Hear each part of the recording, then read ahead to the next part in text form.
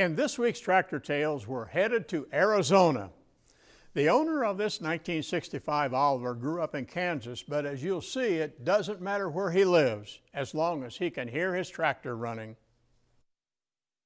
The tractor standing behind me is a 1950 Oliver. It's a Detroit diesel-powered tractor. When I found this one on yesterday's tractors, I had to have it because of the Detroit. It makes more noise than anybody else's, and the more it makes, the better I like it.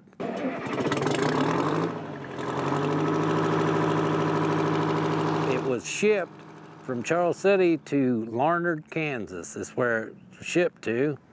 And the man that bought it brand new quit farming and put the tractor up for sale because he didn't need it anymore, and I happened onto it. It's not as bad as it was, but when I got it, the right rear fender, he had turned the corner with the spring tooth on the back of it and hooked the drawbar with it and rolled the drawbar up over the fender. The paint was gone.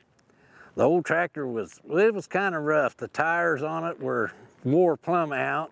And I put new tires, I painted it. I had the people from General Motors down here come look at it, take the inspection plates off of it and check it for the engine and stuff when I got it. I take it to the tractor pull, make all the noise I can, and run it around in the parade. I've driven it on the first tractor drive the club had. I drove it in it.